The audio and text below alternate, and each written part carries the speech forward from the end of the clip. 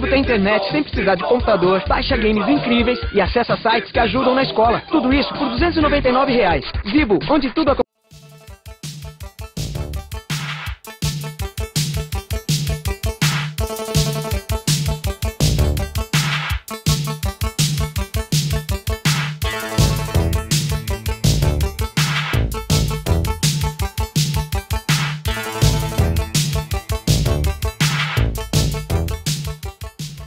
Okay, before I start today's Zeebo and Infuse Emulator setup guide for Windows PC, if you like what you see today, hit notifications, subscribe and like so you don't miss out on upcoming retro emulation content.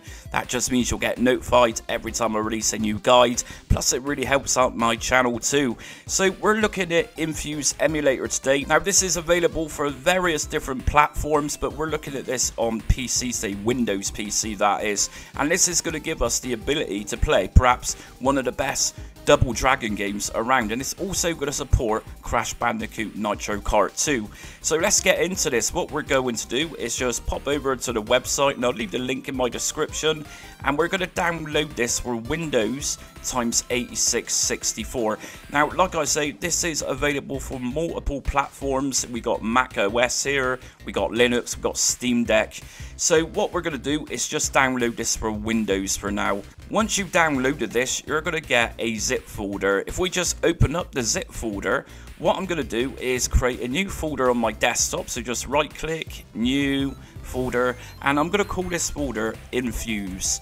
What I'm going to do is just extract those contents inside of that folder.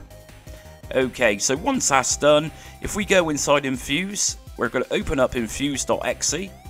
Windows protected your PC, more info, run anyway.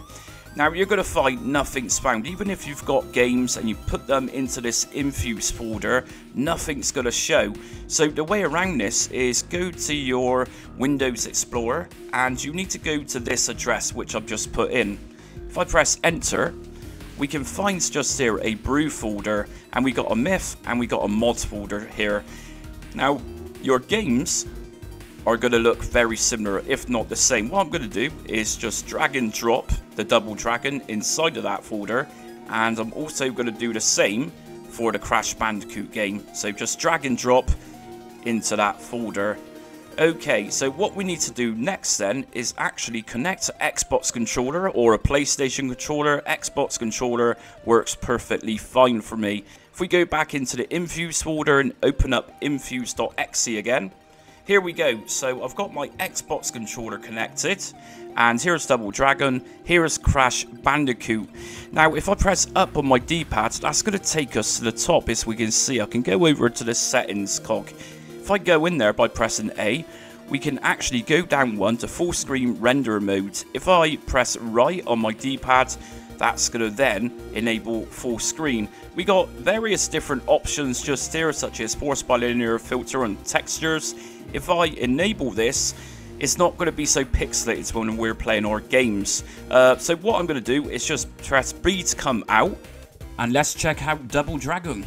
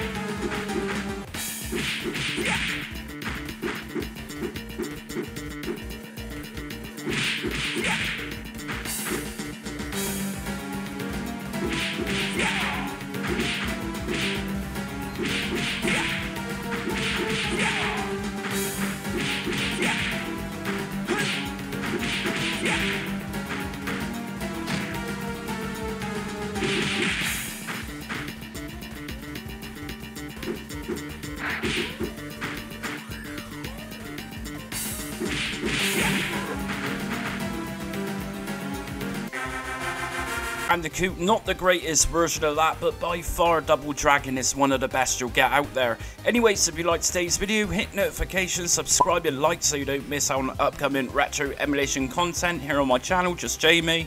Also join me on social media, I'm on Facebook, Instagram, Twitter and TikTok. But until next time, stay retro.